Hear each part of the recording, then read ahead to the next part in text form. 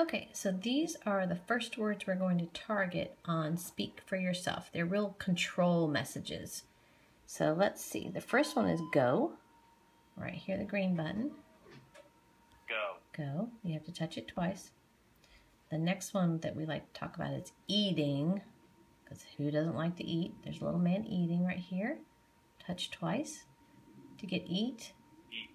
And if you touch that eat button, you can also see that all your foods are here. Some favorites. There's a burger right there.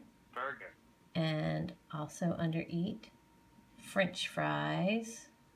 French right there. fries. There's some chicken nuggets. Eat. There's chicken nuggets. Chicken nuggets. If we want to get a drink to go with that order, we could go down to our drinks down here.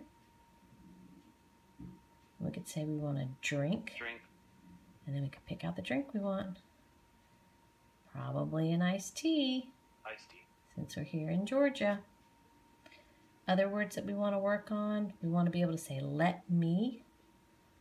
Instead of pushing or grabbing for things, we can say let. Let.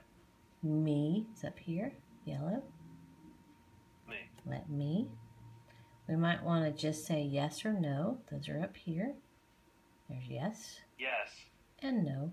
No. We might want to say I need some more of something. That's down here in the bottom corner. More. We might need to go to the bathroom, so we could go to our little man opening the door that says in, because we could go in the bathroom, and the bathroom's at the top. Bathroom. Bathroom.